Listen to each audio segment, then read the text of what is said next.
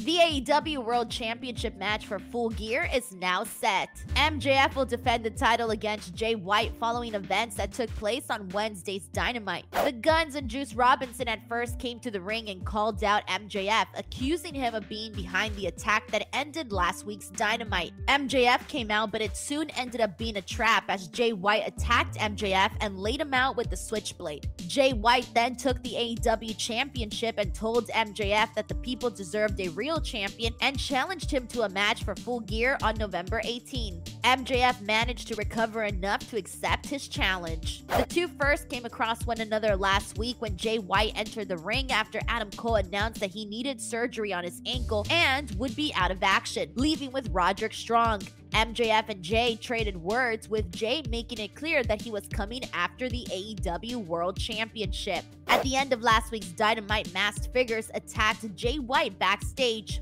one wearing MJF's devil mask. MJF has denied it was him behind the attack. Wardlow is back in AEW. The former TNT champion made a surprise return to the promotion after nearly 4 months off TV in an unannounced squash match on Wednesday's Dynamite anniversary show. Wardlow defeated Griff Garrison by referee stoppage after hitting a series of power bombs. It was the first match for Wardlow since dropping the TNT championship to Luchasaurus on the debut episode of AEW Collision back in June. And several matches have been added for Title Tuesday. As revealed during this week's Dynamite, Jon Moxley will return to the ring on Tuesday, October 10th in challenging Rey Fenix for the International Championship. The bout is a rematch from Dynamite Grand Slam where Rey Fenix defeated Moxley for the title in a match where Moxley suffered a concussion and called an audible on the finish of the bout and put Fenix over. A TNT Championship #1 contenders match has also been added to Title Tuesday as Bryan Danielson will face Swerve Strickland.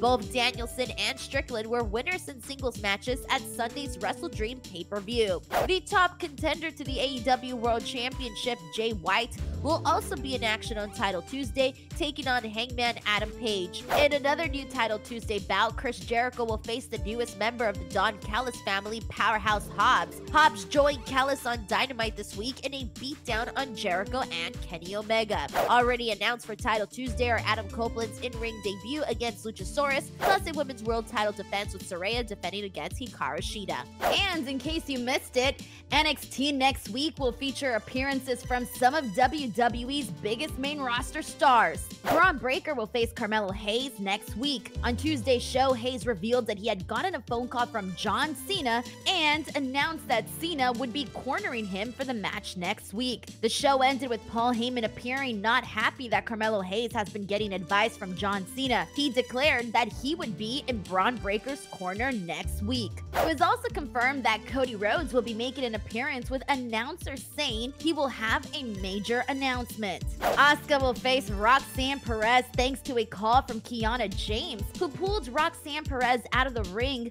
costing her a three-way match that could have earned Perez a future title shot. Kiana later revealed in a backstage interview that she cost her the match because she did not want Roxanne to win any more championships. She then announced that if Roxanne could defeat Asuka next week, Roxanne would get a match against her. Next week's NXT is set to go head-to-head with AEW Dynamite, which will be moved to Tuesday due to MLB coverage. Also on NXT, just as quickly as he lost it, Dominic Mysterio regains the NXT North American Championship. Mysterio defeated Trick Williams on NXT thanks to the entirety of the Judgment Day appearing and frequently interfering towards the end. Trick Williams did his best to attempt to ward them all off, but a bout shot by Finn Balor ultimately sealed his fate, allowing Mysterio to become North American Champion for his second time following a frog splash. At Saturday's NXT No Mercy, Trick Williams had defeated Dominic Mysterio in a match that didn't have Rhea Ripley or any other members of Judgment Day in his corner. On Monday's Raw, Rhea Ripley made her return after an absence and told Dominic he'd get another shot at the title on Tuesday. She threatened him,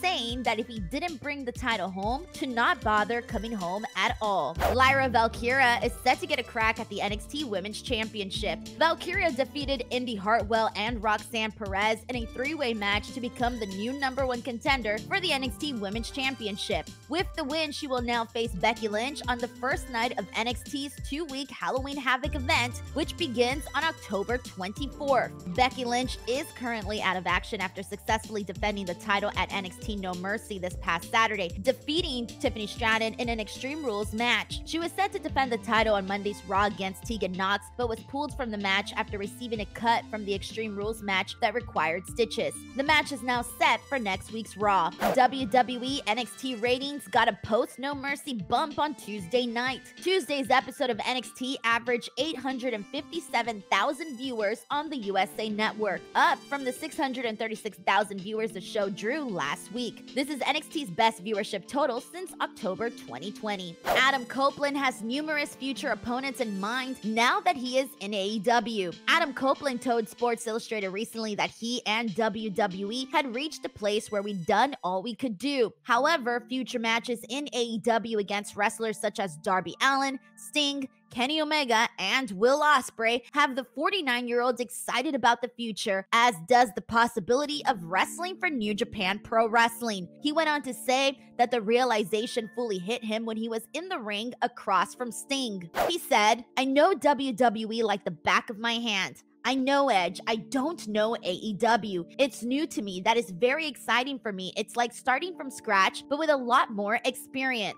One potential opponent for Copeland in AEW is not a new matchup at all. Copeland confronted his longtime friend, tag team partner, and rival Christian Cage at WrestleDream. The prospect of him working with Christian Cage again was something that Copeland's daughters were particularly excited about. Copeland's first non-WWE match in 25 years has been scheduled for next Tuesday's AEW Dynamite against Luchasaurus.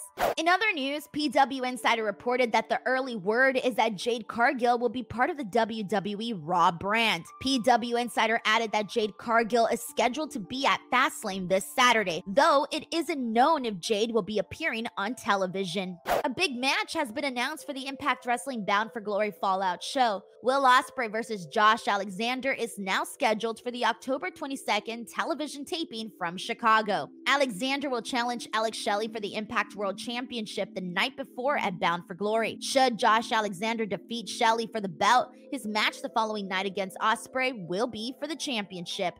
Ospreay will wrestle Mike Bailey at Bound for Glory. That's a wrap for this episode of The Latest. As always, thank you guys so much for checking it out, and I'll catch you on the next one.